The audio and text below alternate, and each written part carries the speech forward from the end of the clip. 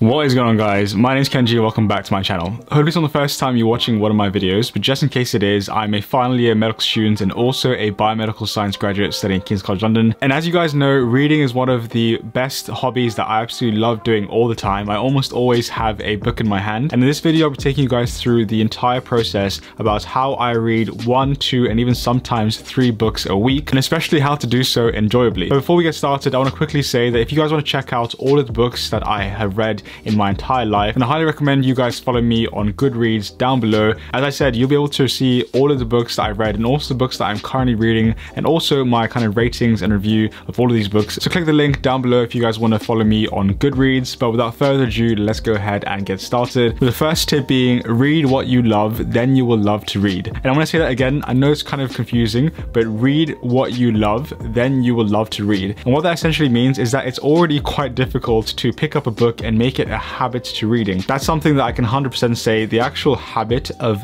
learning to read and getting into reading can be super difficult. So what I would recommend is that if you want to actually start reading, don't start reading all of the kind of like hot books that are like really popular, like Twilight or Sapiens or whatever, which are super thick and really hard to actually read. What I would actually recommend is that if you want to get into the habit of reading, start with the books that you actually personally love to read, not books that everyone is telling you to read or pressuring you to read. Read the books that you genuinely want to read. And once you actually get in the habit of reading through reading what you love, then you will eventually love to read, and then you can slowly branch out into reading other books like Sapiens and more like difficult, complex books. Once you get into the habit of reading, those books will actually become a lot easier to read, and that's when you can finally start dipping your toes in different categories, different genres, and different books, because you'll already have that innate ability to go through books because you have developed that habit to actually sit down and read. And that's the first tip that I have for you guys. Read what you love, and then you will love to read. The second tip that I have for you guys, which I honestly wish I applied and learned a huge number of years ago,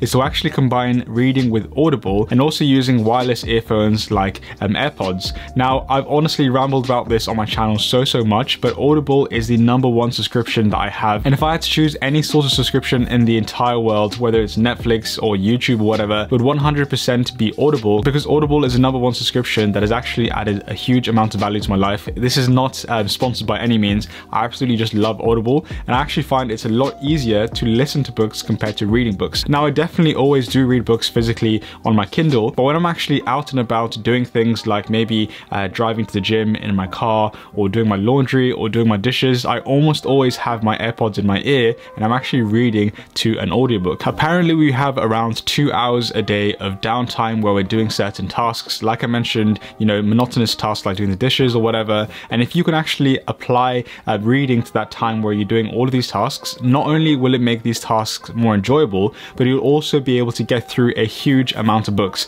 Using Audible, I personally get through around 1.5 hours to 2 hours of books every single day, which actually means that within 2.5 days, I can actually go through an entire book. And I often end up getting really kind of engrossed and involved in the book, not just because I'm, you know, reading something really interesting, but also I'm having the real author read that book back to me. So for example, when I was reading Michelle Obama's Becoming, actually having Michelle Obama's voice in my ears and in my head, and to be able to hear her tell her life story to me, honestly felt like I had her in the room, and it was so inspiring and so amazing. So I highly recommend you guys check out Audible. Also, when I'm going through my audiobooks, what I've actually taught myself to do is to listen to books at least 2 times speed. If you slowly try and ramp up the speedometer on your audiobook from, you know, 1 to 1.1 to 1.3 to 2 times speed, what you will slowly develop is the ability to listen and engage in books at a faster speed, because oftentimes you have a reader who reads super slow, and there's nothing worse than that. So I often try and speed up the book as much as I can, to the point where I'm slightly uncomfortable but pretty comfortable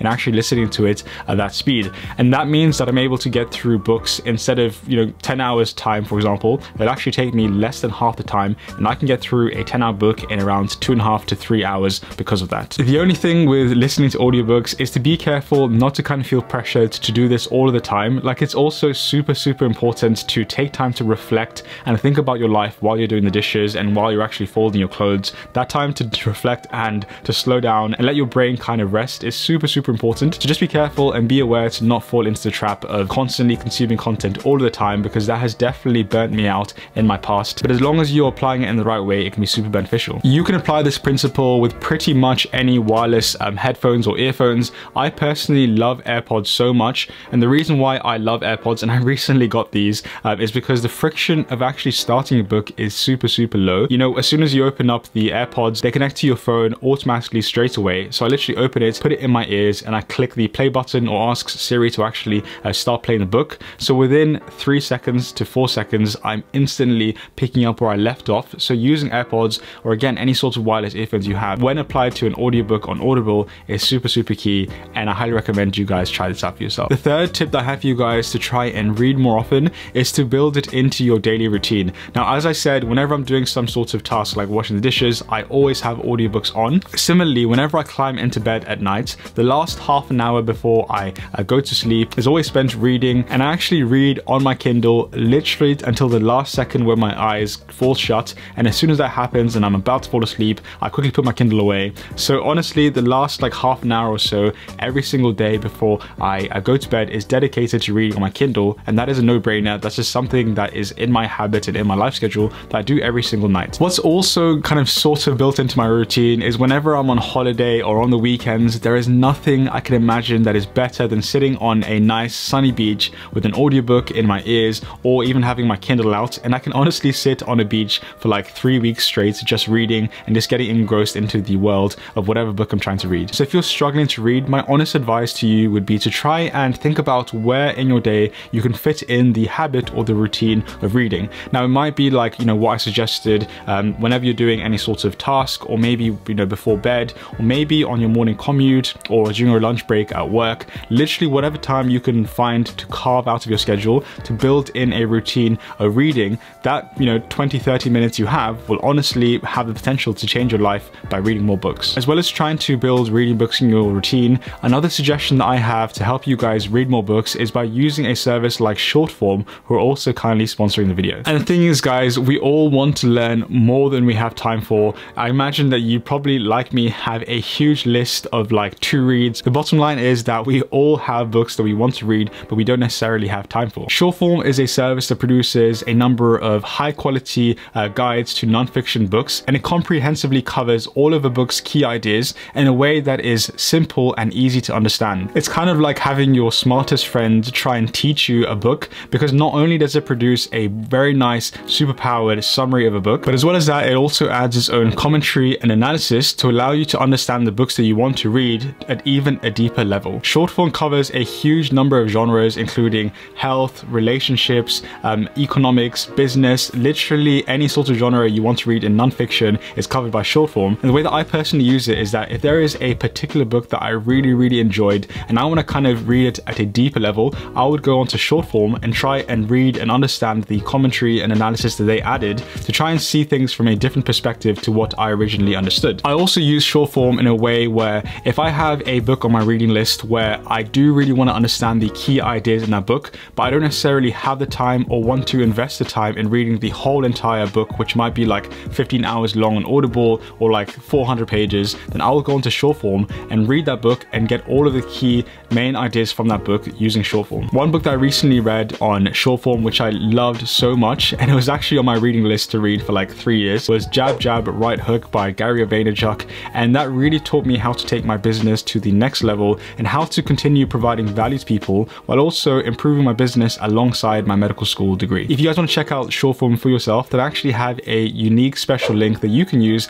to get a 5-day free trial. It'll be on the screen somewhere here and also in the description down below. So I highly recommend you guys check out Shortform. At least try it out for a few days time, and hopefully that will help again get you guys into the habit of reading books. Let's move on to the next tip. Now, the next tip that I have for you guys to read more books is to get a Kindle. And you honestly don't need a Kindle to read more books, but for me personally, the day that I actually took the step to invest in a Kindle, which only cost me like 50 or 60 pounds, was the day that the number of books I read actually skyrocketed. And one of the main reasons for that is due to portability. Like, look at how small this thing is. It's really probably the size of my hand, not even the size of my hand. And because of how portable it is, it means that whenever I'm on the move, like, you know, maybe on my commute, or if I have like 20 or 30 minutes available at work, this is always on me, nicely slid into my jacket pocket or even my jeans pocket. Like, that's literally how small it is. And the fact that I can instantly have any sort of book available to me at an instant with the least amount of friction possible means that I'm a lot more likely to actually want to read because of how frictionless it is to start reading that book. Another reason is because I have access to thousands and thousands of books instantly on my Kindle. So whenever someone like recommends a book for me and says, Kenji, that's a really good book, you should check it out, I instantly take this out of my pocket, go onto my Kindle and buy it straight away, no brainer. And that actually really excites me to move on to the next book and to start reading that next book. So it actually kind of psychologically makes me speed up reading whatever book I'm currently reading in order to start that new book that I've just downloaded. It's also actually improved my own experience of reading. Like when I read, I love how you can highlight any sort of books, any sort of text that you find interesting on that book, and that'll automatically sync with my Notion on my laptop. So I always have instant access to all of the key highlights that I got in a book, which is super key. I also like how there's like a dictionary on it straight away. So whatever word that I don't understand, I can straight away read and understand and improve my grammar. And lastly, I love how my Kindle also integrates very well with my Goodreads account, so that whenever I, read a book, it will automatically sync with my Goodreads and add to my library of read books. Whenever I have a book that I want to read, I can add that to my Goodreads account as well.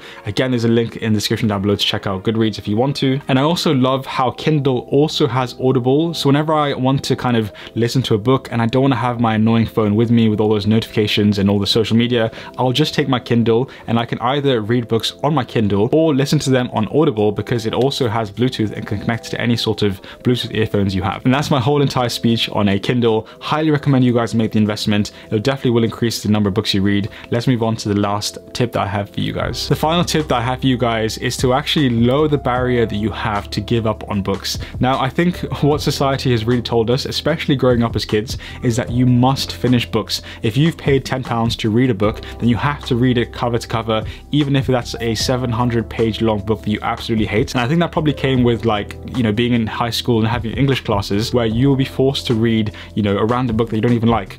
And I think that's a kind of a bad way of approaching books, because if you're forced to read a book that you don't like, you will automatically stop wanting to read that book and stop wanting to read as a whole until you get through that entire book. So the way that I treat books is kind of like blog posts. If I find a book that I have bought and I read the first 20 pages and I think actually this book is kind of shit, I will literally throw it away and never come back to it ever again, and I'll move on to the next book. Out of, let's say, maybe 8 books that I've chosen, I may only like the top 6 books and not like the other 2 books, and I'll be very happy to move on in my life, throw away that book and move on to the book that I actually want to read, so that my habit of actually reading is not broken because of books that oversell themselves or books that I thought might be good and actually end up, to be rubbish. So my last tip that I have for you guys is lower the barrier to disregarding and throwing away books that you do not like and move on to the books that you do like. So again, you can love to read by reading what you love. And that is pretty much all the tips I have for you guys. I hope it's added value to your life. Before you go, here are a bunch of videos that I've made on my channel to do with books